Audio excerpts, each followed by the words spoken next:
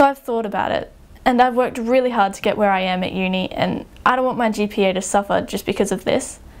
So maybe, you know, I could sit there and take the class, but I might fail, and that's definitely not what I want. I could go and talk to him. Maybe he'll understand. Maybe he'll change something for me. Maybe an extension. That would be perfect. But I could also see a student advocate. You know, they might stand up for me and tell it from my point of view, and it might help him understand better.